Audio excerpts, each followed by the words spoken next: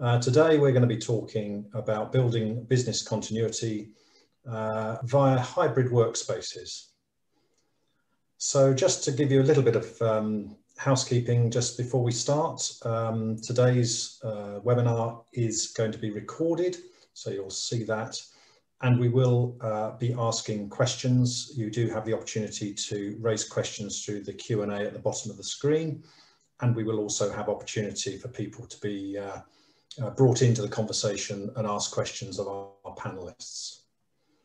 So going on to that, and just to introduce our panelists today, we're really pleased to be able to bring to you three really great panelists to talk about this discussion and this subject today. First, I'd like to introduce Mark Lyddon. He's a director of Turner & Townsend and has recently become the Midlands Regional Infrastructure Lead for their UK business. Mark manages a team of over 140 consultants across commercial management, project management and project controls disciplines, and supports clients such as HS2, Severn Trent Water, Highways England, Network Rail and Environment Agency with their asset management portfolios. So welcome to you, Mark. Secondly, today we've got Collins Daniel. Collins is head of Workplace Technology Office for L&T Infotech. He leads conversations for workplace transformation. Now, Collins is actually coming into us from Chennai today, and he has a very busy schedule, and he's with us now, but unfortunately we will have to leave the webinar around about 12:30. So if he does leave or you see him disappear, it's not because we've lost him or he's given up. He's got another very important meeting. So thanks very much indeed for coming into today, Collins. Thank you, Paul. And finally, we have Jason Kemsley.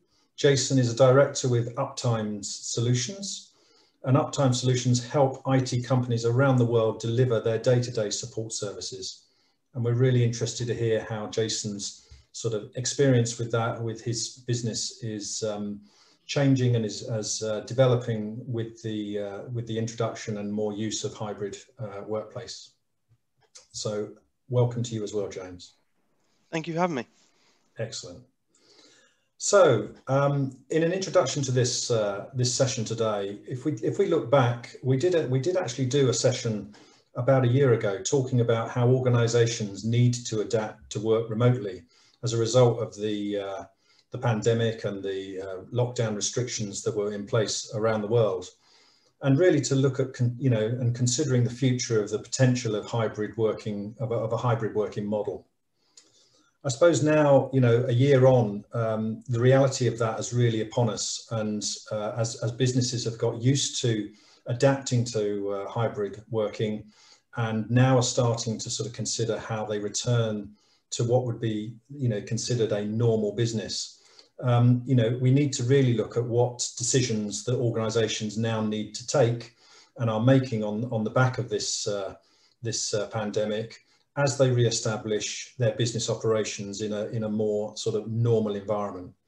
So today we want to sort of look at what's actually has happened rather than what may happen, and actually take forward some ideas, some thoughts, and some good opportunity to sort of review what people are doing around how they're managing recruitment, retention of staff, and essentially getting business up and running sustainable as quickly as possible. Now, before we start with the first question, throughout this session, we've got a couple of polls that we'd like to sort of get you more engaged with. And just to sort of kick that off, the first poll question will come up, and we will just get your views on those questions, please. So the first question is really about what your preferred pattern of work is at the moment. I'll give you a few seconds to actually respond to that, and then we'll see what your responses and your current answers are.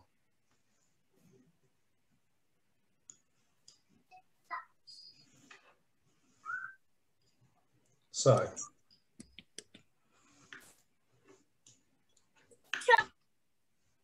if we can have the results for that, that's very good. Here are the results. I think they're up on the screen. So we've got the answers. It's actually a very unanimous response that people are working hybridly or in a hybrid fashion. A few are returning to the workplace on a full-time basis. I'm sure there'll be needs for that in certain circumstances. Interestingly, no one sort of replied that they are or are looking to work from home full-time. So with that in mind, the first question I wanted to ask our panel is about the decision makers, actually. A year ago, it was the IT department that was being tasked with making organizations flexible and give them the ability to work from home and be hybrid. But now that we're back into a more normal sort of working environment, is that still the case? Is it actually the IT departments that are driving the decisions, or is it more sort of taken from other parts of the organisation? So firstly, I'd like to go to Collins and just get your view on that, please. Sure, Paul. Thank you. And, interesting poll there and very overwhelming, I would say, to go to hybrid. So hello, everybody, and thank you, Simplex, for this opportunity. So on that question, it's more on, who we are talking to as, the IT team and the procurement, but the decision makers behind them are definitely the businesses, right? So you have human resources, recruitment, all of them pitching in to contribute to that decision. And, just going back, and you did touch upon that, is, 1 year back, people were just scrambling to, on a dime, start working from home. And I think it was pretty successful. Devices were shipped, VDIs were provisioned, Zoom and Teams were kind of, went through the roof. But over a period of time, what changed, right? I mean, was it only technology that was needed? And I think that's something that comes through in the conversations that we're having, right? So what is the user experience? Are they really, having the best user experience? Conversations such as, I want ease of use. What's their well-being like today, right? And how does technology support that? How do I, enable their growth? And how do I enable them, from moving from one role to another, or be, compatible with other roles, so that, you can have movement of roles within the organization. So those are the conversations that we're having. And then technology is just an afterthought, as in, how does technology support those objectives? I think that's where we're going with. And yes, as far as decision makers are there, IT we're still talking to them, but then behind them you have businesses and, departments like HR and recruitment that come into play. Paul. Excellent. Okay, so yeah, very much the case there. And I mean, I suppose, Jason, you obviously see some of this as well with the organisations you're working with. How are you seeing that changing, and who are the sort of people you're talking to about sort of the future of this sort of hybrid working model? So we're very fortunate. We work with sort of everyone from the 10-man organisation up to the 3,000, if you like. IT was once a facilitator. It facilitated people being able to perform a role. It's very quickly shifted into being an enabler, right? And deciding how people do a role and how to effectively do it in a better manner. What we've seen is we've seen that shift straight upwards to the board, to the director level, and then actually the instructions funneling down to IT. This is what we want to do, make it happen. And the main reason for that is, if we look at Amazon, Goldman Sachs, Google, the deployments or the decision to make something, we're going to work from home forever, we're going to be hybrid forever, have actually been used across departments, as Collins was saying. So from a marketing aspect, what better marketing have you got than announcing that you're going to offer a better working environment for your staff? From a sales perspective, you can definitely put some good PR on your organization. From a strategic perspective, you can save some cost on some office space, etc. So what we're actually seeing a lot of at the moment is almost instructions or business-based strategic decisions from the board being passed down to IT. Right now, you've got to go make this happen.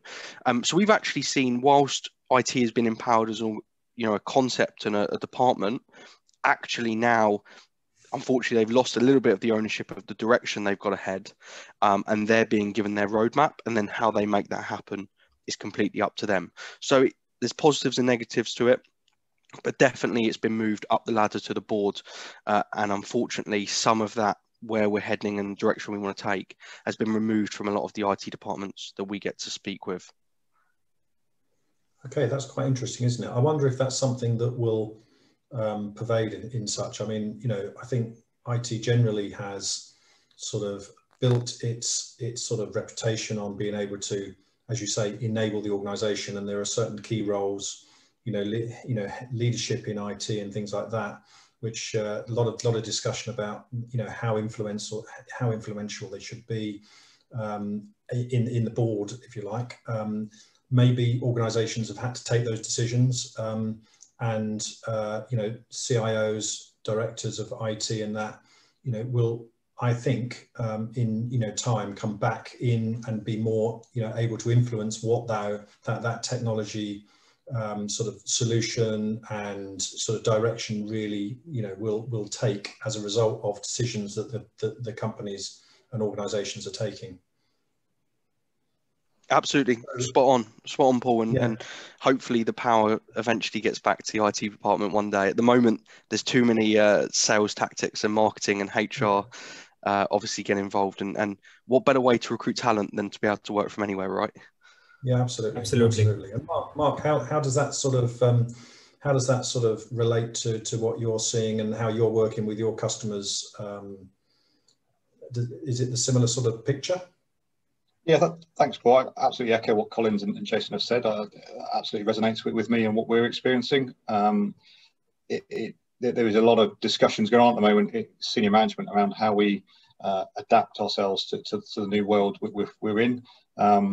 We're clearly, from our organization's point of view, all we have is our people. We don't have a product as such, so we need to look after and listen to our colleagues and what they're looking for. And as per the poll, that they're looking for that hybrid solution as well. They're looking for the best of both worlds, where they have the flexibility, they have time at home to concentrate and juggle home life, but also they have time in the office or client space where they can interact and get the benefit of the real face time that I think a lot of us crave that we've missed over the time we've been locked away. So there seems to be a consensus that the more time needs to be out of home than in the home. Is where we're going to land, but whether that's going to be hard and fast rules, I don't think we'll get there. I think, as Jason mentioned, that office space is going to be reviewed, and there's a desire, I think, to capitalise and capture some of the savings that have been generated over the last time.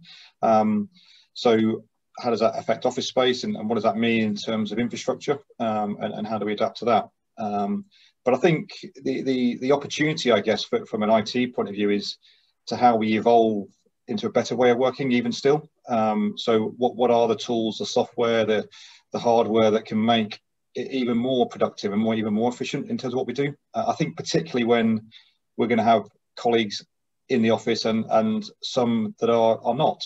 So how do we conduct meetings in a sensible way, and how do we make sure everyone's productive in those sessions? And we don't want people to feel isolated, that they're the odd one out whilst they're at home, and maybe the majority are in team meetings in the office, and even vice versa. So I think there's still a lot to do from an IT perspective, where they can really help organizations really fine tune their productivity and their efficiency in terms of way of working, and to make everyone's lives better, really. I think that's really exciting, where we try and balance the best of both worlds, and we really move forward in a much better way.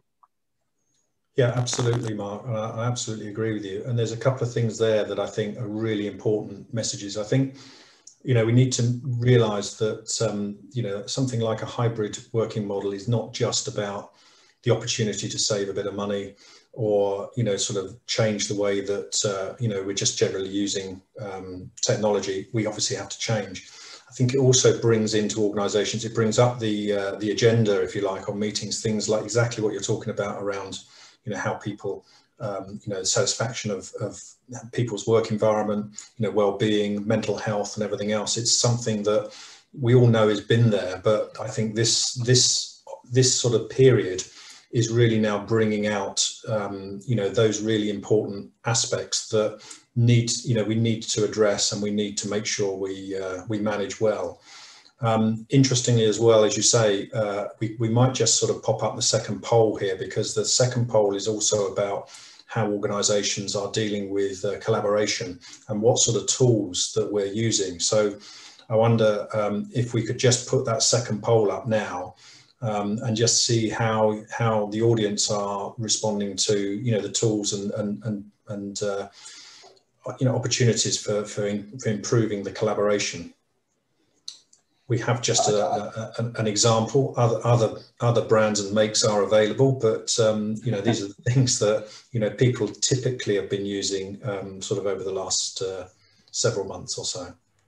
I think it's interesting, Paul, how people have kind of been driven to kind of the key names, the core names that are well known. But I think as the lockdown went on, people were looking at alternative smaller products and trialing them, and I think that there's absolutely an acceptance to do things differently and open to new entrants into that world. Which is really exciting. Absolutely, and we've seen massive change in all of the suppliers, including the ones that are on the screen now. You know, how they've focused their development of that product. If you think back to, you know, Teams and things like that, when we started, you know, it was a long way behind Zoom in terms of its ability and ease of use. And Microsoft have put a lot of development into Teams now, and, you know, it's become, you know, much more of the, you know, the standard tool for business use. And I'm glad to say, as I was saying, that the poll actually shows that. So you know, that's interesting, because I think, you know, Teams has that ability to integrate into many, you know, other aspects of the Microsoft suite, which is obviously, you know, probably predominant in organisation business sort of environments. And you know, we're using Zoom today, you know, for I think, you know, there are horses for courses, and you know, the way that we use the tools are important as well. So interestingly, we didn't get anyone actually responding to Slack or Google Chat as a collaboration tool. So something, again, maybe to look at going forward. But yeah, that's quite interesting. So if we look at that, as organisations realise that their business model, you know, their business operation model needs to change to support hybrid working, what again, Mark, maybe as you're, you know, sort of following on, what do you think are the key decisions you're seeing organisations take around how they position any hybrid working strategy and solution? I think for our type of organisation, we're absolutely listening to the feedback from colleagues and understanding their needs and desires. And as I think we've touched on, welfare and mental health is a key part of that, and feeling that sense of connectivity, but also keeping that flexibility and being able to be in touch with home life and whatever that might mean for individuals, whether it's families or caring for others, and or just the ability to do exercise when they want, and be much more agile.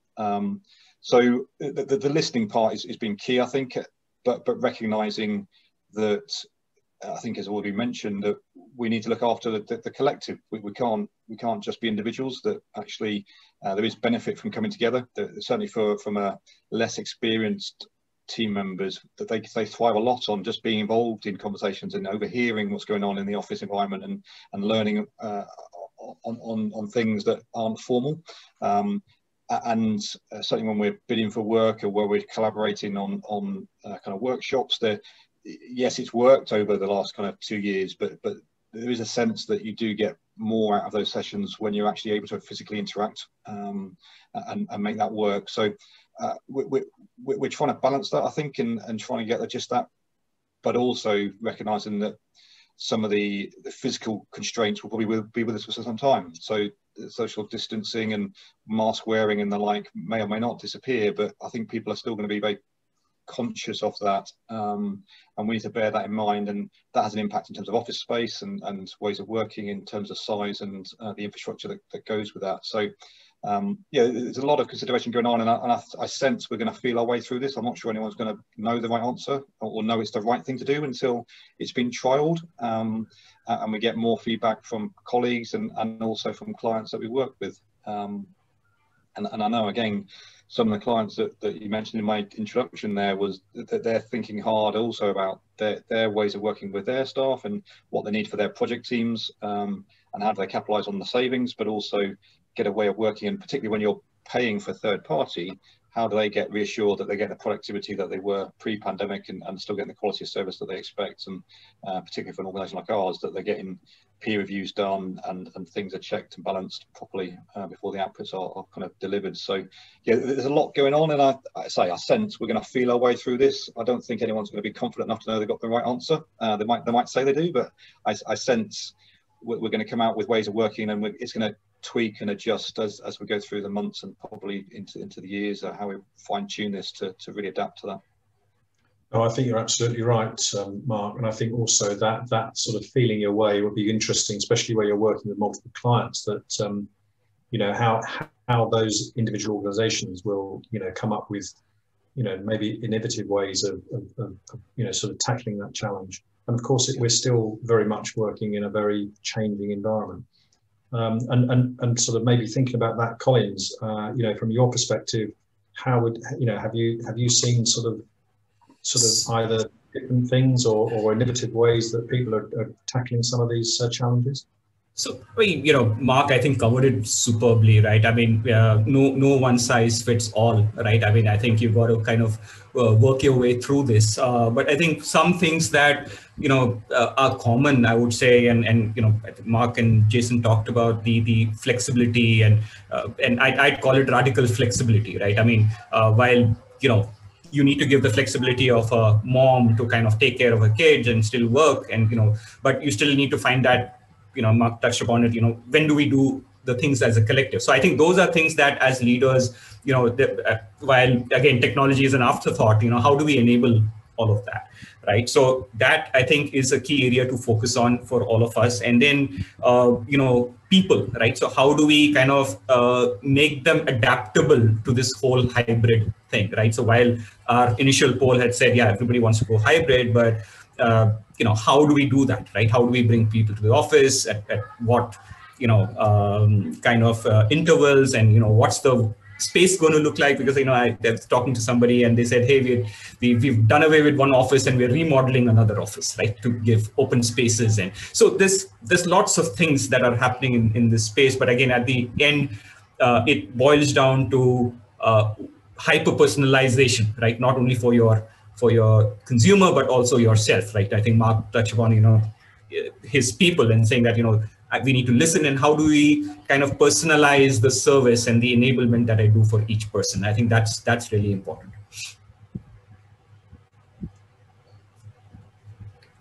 Paul, I think you're mute.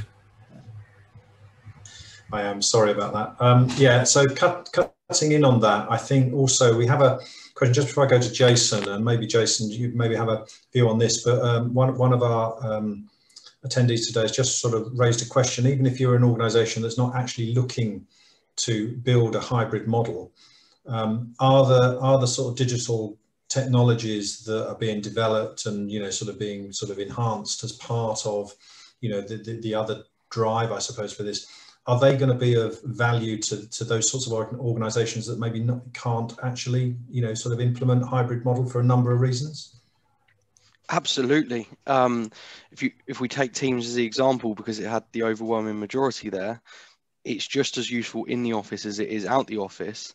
It's not Teams that makes us able to work from home. It's Teams that makes us agile, so that we can change our policies quickly, because it's got the feature set there to allow us to. So the vast majority of products or vendors or whatever it is you're choosing to work with should always be with how does it fit you in mind, but also how quickly can you adapt in the future. So for us, we believed we were always going to be a workforce in the office model. Very similar to what Mark was saying, we're an organization based around people, and we gained a level of tribal awareness and overhearing phone calls, etc., which was very difficult to replace, and created an efficiency like no other in the industry. What this done is shook us up, if you like, and we realized we could change if we wanted to. Even right now, if you think you cannot possibly, your model cannot change, there will always be a person or a department within the organization as you scale that will be able to benefit from this at some point. And do you have the right product set to adjust and be agile when that comes?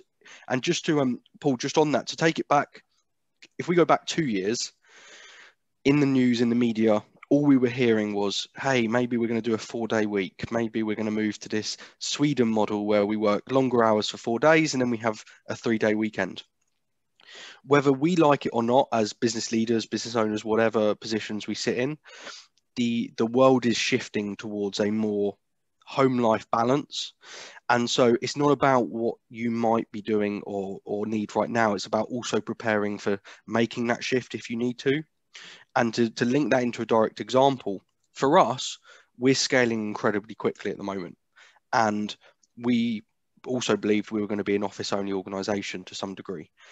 Now, our strategy-wise, we've had to shift and we've had to move to a remote model so that we can increase talent that we can effectively reach out to and bring on board.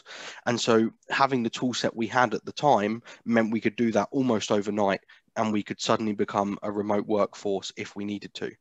So even if, I'm sorry, I'm not sure of the name of the person that asked, but even if you feel right now you're never going to be, or hybrid is never going to be an option, the tooling that you can use that's best of breed is still there and relevant for you in the office. It just means that when you do or maybe scale, or maybe your business changes slightly under some industry circumstances, you've got the agility and option to shift if you so wish. Absolutely, and I think that's a very valid point, Jason, and very well made point as well. I think, as you say, everybody will have their reasons, and as you say, there'll be good reasons for how you want to conduct your business. If technology can help with that agility and those options, it's, you know, that's got to be a benefit, I suppose, going forward. So, you know, that's something that we do need to sort of keep an eye on, I would suggest. I'm just going to come back to Collins very quickly. I'm conscious, as I say, we approach your deadline, and I appreciate your time that you've spent with us, Collins. But is there anything else, just finally, you would wanted to sort of just comment on in respect of that, and sort of, you know, sort of before you go? I think we just got to be agile, right, and you know, fail fast and smell the roses as we go along, right, and pick those successes. I think that's important.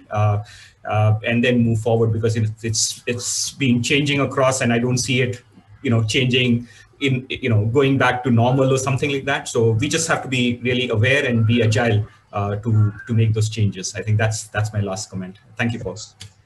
Well, thank you very much indeed for that, Collins. And we do say thank you very much for joining us today. I'll leave you to sort of leave when you need to, but thank you. And what I'm going to do is we're going to bring up one more poll just before another question. And this poll is really about looking ahead at the sort of technology that we might be using going forward. And I know that you know, people and organizations are looking at this as a way of helping with that flexibility, the use of virtual desktop infrastructure. So if I could just give you a few seconds to sort of give us your responses to this, it will help us sort of shape what the next question will be. This certainly seems to be an interesting topic, especially the development of it. I think it's something that we're right in the middle of. We were maybe, you know, thinking about it a year ago, trialing things, using what we had. We've had a year of experience now. You know, there's a lot of different views and different opinions out there. And I'm sure that will continue to change as technology and the way people use technology will sort of work. But let's see what we've got on the use of virtual desktop infrastructure.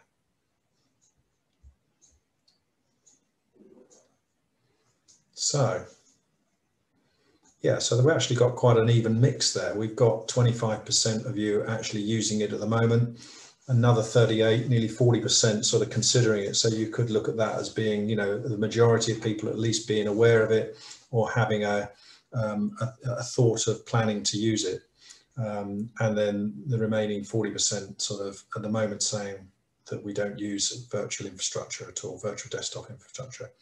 So going forward on that sort of thing, I thought it would be useful just to get a view from the panel on, you know, if you are still thinking about what you should do, you know, sort of the hybrid working, the remote working is, you know, in a lot of cases, I know a lot of organizations that are still very much, you know, in the lockdown work from home mode, if you're still thinking about what you should do and how we should sort of plan a return to work in the less restricting times ahead, what would you say would be the key priorities for organisations to be thinking about? And maybe if I can stay with Jason on screen and just sort of see what your views on that are. Sure. Oh, sorry.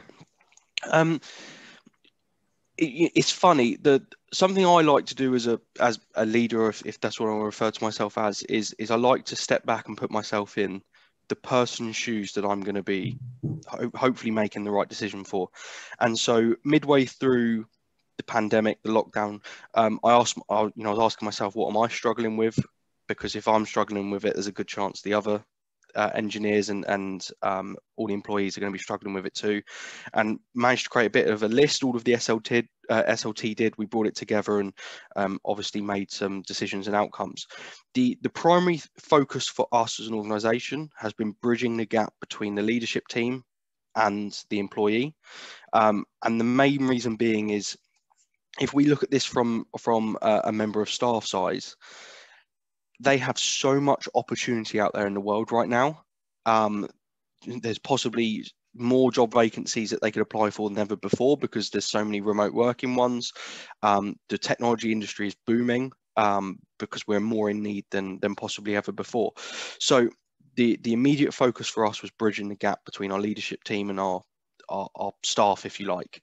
And that meant, unfortunately taking it away from HR and actively speaking to people, having the surveys, finding out what they enjoy, what they would like to see. And then we've had to put a lot of time and effort and transparently money as well into creating some sort of model that fits everyone, but not everyone. Before, it was very easy for a business to say, here's our office, you either come to the office or you don't, etc. Now our policy is becoming hey, if you're in this department, you can do this. If you're in this department, you can do this. If you live outside this area, this is what you can do. And it's happened to become so much more granular that it's slightly more difficult to manage, but so be it. And now, so we've got the shifting the focus. We're trying to get more connected with the people of the organization to get their views, etc. So that they enjoy where they work and we're keeping up with the requirements they have. And then secondly is optimizing. I will happily share, because I'm sure there's people in the audience that feel this way. We are a more inefficient organization right now than we ever have been when we were in the office, and we are having to monitor that, find ways to improve it.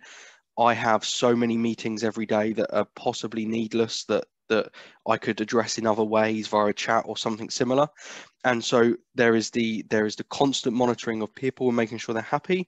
And then the second element is, are we being optimal? Because right now we've embraced this new way of working, we've adopted it, everyone's adopted it, but we're not getting the same output from us as a team because of whatever reason, the technology we're using, the way in which we're interacting. So I would definitely say the two things for us are, as I said, bridging the gap and staying in the know with the people in the organization. And then secondly, what I would consider land and expand, which is, don't just pull it in and leave it. We've now got to optimize this tooling because like we did with our on-premise stuff, now we've got to optimize all the stuff that we're using remotely. Sure. And interestingly, we have another question from the audience actually on a sort of topic that is very akin to that, in terms of, organizations that have already got a number of products in for their, for how they work, may have been in for a little while before this pandemic. And now here we are, we're talking about, sort of having integrated suites of, collaboration tools, and obviously that's a big question as to, well, do I need all that? Do I need to have the whole of the Microsoft suite just so that I can have Teams and things like that? Now, I'm not a Microsoft expert, in terms of what and how they license their products, but, I'm assuming that, there is an element of, sort of selection that organizations can make around the level of a number of products that they can take from a vendor, and obviously hopefully integrate that to it. Would you agree with that, or is there other things that we should be looking at? So thankfully, I've been working with Microsoft for 10 years, and I know their strategy and game plan a little better than most. Microsoft and Apple do an incredible job of what I call giving us something we don't realize we need. So as an example, Face ID on an iPhone, I never realized I needed that. Now I've got it, I wouldn't do without it. It's made my life easier. It's become normal. What Microsoft done so incredibly with Teams, and I think they unfortunately hit the nail on the head with this. Teams is in every 365 license you get free of charge. So you buy a license, get Teams, and as part of it, you get 3 or 4 other products at a minimum included. And so what's happened is organizations have gone, right, well, I want Teams, so I'm going to buy some licensing. And then suddenly I've got these 3 other products that I get for free as part of the licensing. I may as well use them. And so what Microsoft are seeing is a huge uptake. And now it's just a slow, gradual upsell where people are just using more and more. And then as they get to the end of that 4 products, they realize the 4th product bolts into a product in the next tier, and they think about going up a tier. So what they've done incredibly well is teased people in or entice people in with Teams, if you like, and then with the other products you get, entice you in to use more and more of the stack. The truth is, unfortunately, that Microsoft are the global powerhouse when it comes to tech. I'm sure we all know that. And when it comes to remote workforce, they have plowed a huge amount of time, effort in both development, security, and lots of other things. So whilst some people would like to go the Google route, they'd like to go the Teams route, or the 365 route, typically you do want to align to one or the other when it comes to aligning your business, because ultimately they are best of breed and bolt into everything. When we've got a CRM platform, for example, we use HubSpot. If anyone's familiar with it, HubSpot directly bolts into 365. It is all done in a next wizard with relative ease. It's been tried and tested on thousands of organizations, and it meant that we can now share our data. We don't have to have double data and so on. So whilst unfortunately you don't need all of the products, you're going to need at least a baseline typically on most, on either Google or 365 to create your baseline that you then plug all of your other bits into. Sure. So what I'm hearing there, just for the purpose of that question then, is that Microsoft especially sound like they do a good job at making you think you need all this stuff. I mean, they're giving it to you and everything else, but the reality is that Teams, if you just wanted to use Teams, there is a mechanism for buying a very basic license that will give you Teams. You may not necessarily have all the integration to all the other, wonderful stuff that, they might provide, but it does give you at least a route to use, what is seen as, leading technology. The other thing that sort of I picked up from your response there, Jason, is that Apple did a good job at doing Face ID, but they didn't know that we were all going to be wearing masks when we wanted to use the Face ID. So maybe that's the next thing. Mark, what about from your perspective with organisations looking to do something about hybrid working? What would you say was their key priorities? Yeah, I'd support what Jason said. I think there's a lot of opportunity there that we're still trying to grapple with. And the 2 key considerations for me really that we're working with is welfare and productivity. That they're kind of the 2 things that we need to look after. So welfare for people that are returning to an office environment, be it client site or our own, or whether they're at home, and how do we get that interface right. I think also is picking up on Jason's point around kind of the productivity, that a lot of meetings are taking place, and that's been part of the comfort blanket for people, either that they have some interface with people, therefore they set up a meeting, or you've got clients that want to make sure that things are happening and therefore they sit in meetings that they wouldn't normally sit in on, or we have several meetings with different groups of people that actually you would do in a different way if you were actually in the office environment. So we need to get more mature around that, and I think the meeting culture is going to be quite hard to break out of, where that's kind of generated from. But there's a real opportunity to try and do that better, and look after that kind of welfare perspective. And everyone's different. I think we've probably all experienced our own highs and lows over the last kind of 18 months, and there's no necessary rhyme or reason to that. And I think, again, we need to look out for folk all the time in terms of where they might be struggling for whatever reason, be it situations at home or situations with work. And that's difficult to pick up on when you've only got a kind of a screen to look at on. And I think our tactics as managers have had to change to really drill into human behaviour, to really get under the skin of how people are and go about that in different ways. But then the productivity piece is really interesting, I think, in terms of how do we get that balance between, as I say, meeting cultures versus actually time to be productive.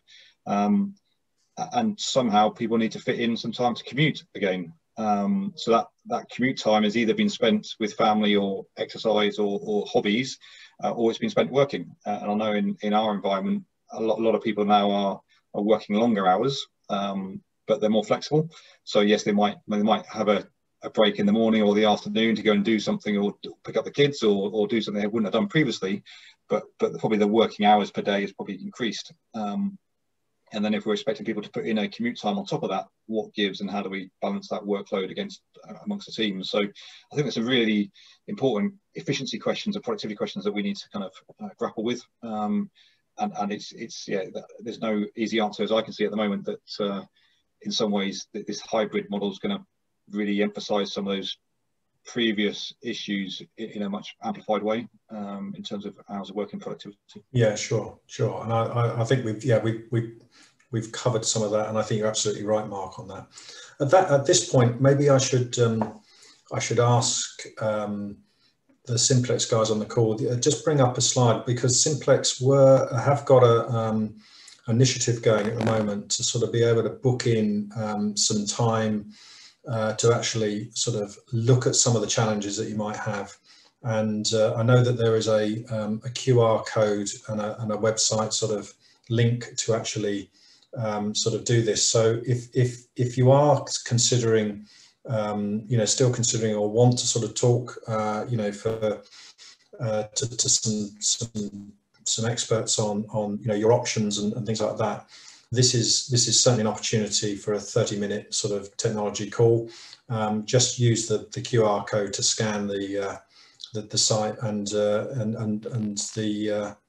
the details for that form will be on the Simplex website. So we're trying to sort of help people, just to sort of at least give them the opportunity to talk to someone and sort of see what the opportunities are for what your business needs and what you could be doing. And also, sort of moving on, I think we have a couple more. We've got a couple more poll questions. We've also got a couple more questions that have come through.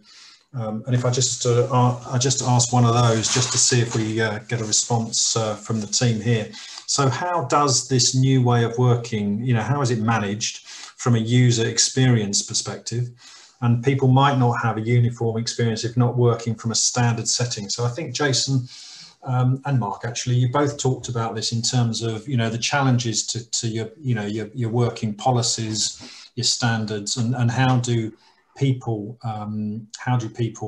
working from home, what's their end user experience to what working from hybrid working would be. Would you have any thoughts on that to sort of add to that, Jason? Absolutely.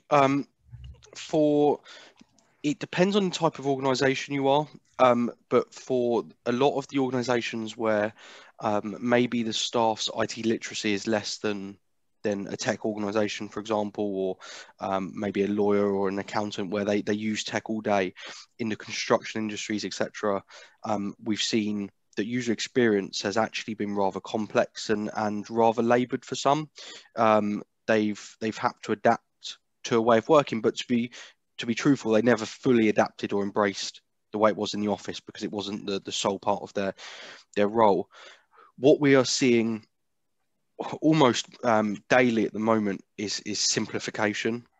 We're seeing so many organizations that have 14, 15, sometimes even more products, and they're saying, how do we make this easier? There must be a better way to have all of our products talking together, or have one password, or a way of making that productivity and user experience far simpler. So there are obviously companies like Okta, if anyone's familiar with them, and Jump Cloud, etc. What has really happened is IT departments, IT organizations have looked at their what we call product stack, and that's everything that happens or works on their network, and they've gone, crap, we've got a lot of technology, we've got a lot of things that we need to bolt into this end way of working, and transparently it's confusing for end users. They've got one way of accessing this application, or they can access 3 that way, but they access this 4th one in a different way. And so we're seeing there's a real element of stress and mental pressure on end users when they're at home, because they don't have that person just next to them that they can call or shout over to, hey, I'm stuck. So they've lost what we call internally tribal awareness. So there is a massive shift now, and I'm sure it's something Mark has been doing a lot of over the last couple of years, of trying to simplify operations and trying to make product A and product B talk, or your 14 products talk, so that end users access these things, use these things with the same credentials or same details, and therefore making their life far simpler working from home. Excellent. Okay. And Mark, have you got anything else to add to that? Yeah, I think what we've seen is amongst colleagues is there is a mindset change where they are much more open to trying things or adapting to new things, which is really positive. And I think that provides an opportunity. And they've been willing to do that, obviously, because we've all been in a huge amount of change and trying to adjust and find a way of working that works for us individually. So I think the introduction of what's gone on over the last couple of years has been really powerful from that point of view. And I think if we can harness that in the right way and explore that curiosity or openness to new things, I think that will benefit us all. And granted, everyone's different, and there will be certain people that won't adapt and can't change or don't see the benefit in doing so. But I would say on the vast majority, people have kind of seen the benefit of doing something different and are much more open to that exploration now. Yeah, absolutely. And I think we'll see some of those more niche or smaller products come into the marketplace and be adopted. And I know that certainly with around communication, trying to move away from the weekly kind of email updates, that people will be much more creative around how they do that, and use different forums or ways of communicating that isn't just a Friday afternoon email about the current week or next week coming. Absolutely. As you say, I think that certainly is a good example of how things have changed. And I also wonder, again, sort of prompted from a question that we've just put in there, do you think this, this different, the way that we change and adapt to the way we work, can you see any new roles being created as a result of hybrid working? The traditional roles we got, maybe this is the opportunity to have a completely different, sort of set of jobs and profiles of work that we do. Yeah, I'm sure there is, and to be honest, I've not really thought about that, but I think it's a really good question and one we should think about. And I think for us as an organisation, certainly knowledge management is one that we need to grapple with really well in terms of this remote working and how we give people access to knowledge in a much smarter way, particularly when those office conversations aren't taking place and that person isn't just at the end of the corridor to go and speak to. But you go and look in the calendar and they're booked up for the next 3 weeks on Teams meetings. So how do you get hold of that person and how do you interface? So I think knowledge management is a key bit of that. But I think also there's probably something we need to do around welfare around that, and we can't automate that clearly. But I think getting the flash kind of feeling of people and where they are and how we respond to that better, and that creativity needs to be much more kind of agile, I suspect. Yeah, absolutely. Have you got any thoughts on that, Jason? New roles that we might see in the future as a result of these sorts of changes? We haven't transparently seen any new roles. We've just seen additions or multiplications on existing roles. So tech, obviously, there's more demand and more roles out there than ever before, because demands are going up. But then specifically with a lot of the accountancy or lawyer firms, etc., that we work with, their business model is changing slightly, and they're hiring remote staff in cheaper area of the country and then doing 2 of them. So for example, a London-based lawyers we look after, they're about 400 people. They've actually decided, rather than taking 1 in London now, let's take 2 in somewhere up north where the salary expectations might be a little lower.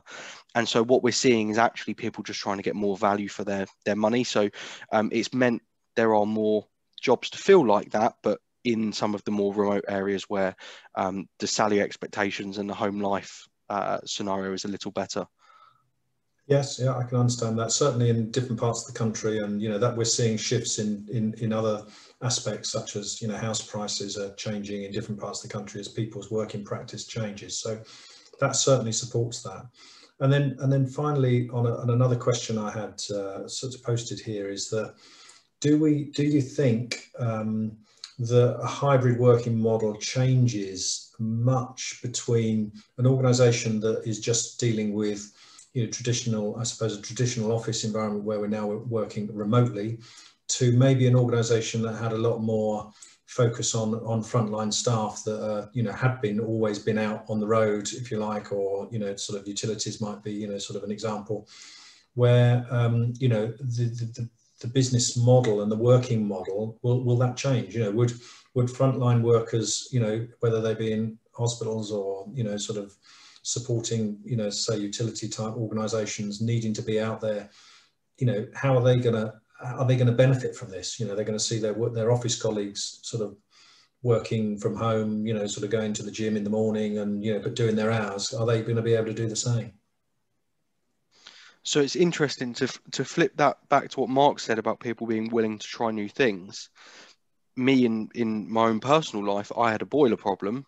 I contacted the boiler company. Their procedure was video call you, show us around the boiler. We'll ask you to look at certain parts, etc. We'll work out what parts we need, and then we'll send the chap out to fit those parts. And that is a real representation of what we're seeing with any frontline organisations. Is the main reason that they typically went out before was 50% because they had to, and 50% because that's how their particular customer wanted to engage with them. So even when it comes to business to business, a lot of the relationships I've created over the years have been over a restaurant table or on the golf course or one of these types of things. Most people now expect or are fully accepting of let's just jump on a video call. Even the people that were slightly more hesitant and sort of done all their business face to face. And to put that into a real world example again, we look after a very large construction firm across the UK. They always told me the only way we get construction jobs is by meeting people, taking them out for lunch, going on golf courses, etc. They've realised they don't need to do that. And actually people were with them because of them, not necessarily what they done with them and what they took them out for. So I think it's really opened people's eyes into, is there a necessity for a physical interaction? And the answer now, unfortunately, is not anymore, because the technology is there to support us. As a tech company, we have on all of our support tools on the phone now, the ability to video call a customer when they put a ticket in, to look at a particular physical issue they may have, advise, and then dispatch someone if need to. So in answer to your question, to bring it back around, I think the front line is always going to be there because there's always something you have to do with your hands. But all the steps leading up to actually doing it or having to do it are being removed or unfortunately made redundant somewhat by the need because of technology that has come out to allow it. Yeah, interesting perspective, as you say, Jason, and quite true. Mark, have you got any other comments on that? Yeah, I mean, that tension's always been there, hasn't it, unfortunately, between kind of frontline workers out in the field versus the lucky ones in the office, so to speak. So I think this is maybe going to amplify that, but I do think large organisations that had workforces out in the field were already starting to look at that and how they can bring agility and flexibility into those workers as well. So be it shift patterns or ease of switching with colleagues and allowing people to kind of break up shifts to go and see the school play with their kid in it or whatever. I think that expectation was already there, and I guess this will accelerate that to some extent. That businesses with large numbers of operational team will need to look at that workforce and make sure there's not a two-tier system and preferences for people that were perceived to be the blue-collar workers and those that aren't. So I think that's really important. But as Jason was saying, I think companies and organisations have moved very quickly to look at how they can reduce that frontline interface and do things smarter and better, and be it with processes in water treatment plants or be it kind of leak detection or say servicing household goods. That there's the IT has a real part to play in that now, and diagnostically certainly try and do work remotely before then you determine what interventions are needed and how you actually physically then go and do work, which hopefully will make us more efficient and then enable people to be more agile and flexible about how they do that. And I think also who's best placed to go to that location and do that. I think we've got better at that agility again between workforces and deployment of staff. But I recognise that in certain clients, like an airport baggage screening team, that's not possible, that you're always going to need a frontline presence, and how you manage that is going to be a challenge. But I think that's always been there. But I think companies are getting better at how they engage with that, and the unions as well. I think they obviously have a part to play in that. But I think the acceptance now of flexibility is here to stay. Absolutely, Mark. I think it's a very valid point. And to be fair, there are a lot of people that want and suit to have those sorts of frontline roles, and they want to have an outdoor job or everything else. That's absolutely, there's always that need. It's quite interesting for the IT departments out there. I'm sure they've seen a change in the fact that the home environment has now sort of almost extended their sort of boundary of where the IT department need to be. If we've all got broadband, which is essentially probably private broadband, but if it goes down while we're trying to do a Teams meeting, it's an IT problem again, and we have to sort of try and sort of work with that or sort of keep that up and running. So there'll be probably more pressure on support for people in that respect, and there's some questions there about how organisations do that, because obviously you're then you're actually crossing over the boundary into people's sort of personal environments. We're coming up to the last 5 minutes, and I'm conscious, and I always do try and make sure that we finish on or before time. I know people on the call are probably also very busy and have sort of calls at 1 o'clock. So I want to make sure that, everyone on the call has the opportunity to know that they've sort of had the chance to listen to the conversation as a whole. So what I wanted to do, I think we have one last poll just to throw up on the screen for people as a final sort of summary of today's sort of discussion. And if we could just do that before you sort of shoot off, and I'll obviously do the sort of summary of that just after this. And while we're just letting you sort of make those decisions, again, a big thanks to Mark and Jason and Collins for your time today, coming on the call and having the sort of the conversation with me under the spotlight. Hopefully people have listened and have found what we've talked about to be sort of helpful, informative and useful.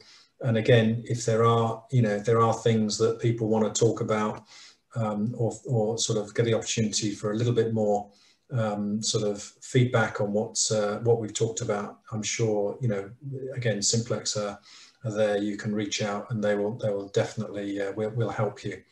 The sort of the polls come back here. What was the key motivation for hybrid work models? There again, it's quite split, which is good. Productivity is featuring. And again, I suppose when you think, if you're an organisation where you're locked down and your employees can't go in the office, then clearly productivity is a key thing to keep going. I think Jason has sort of mentioned that maybe now that the hybrid and remote working is a way of life, we might not think we're as productive as we were when we were in the office, but keeping productivity is very important. Cost savings are there, and also the ability to sort of have a more distributed workforce. And I think again, safety amidst the pandemic is an excellent sort of and again a response there that gets its fair share, which is obviously again a very important aspect that we've had to manage over this time.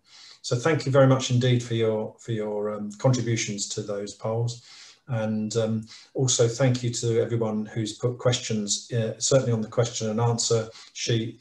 That forum that's still open, and again, if you have any other questions you want to raise, you can contact us at Simplex. We will answer all questions that we get, whether it be through this forum or through email or anything else.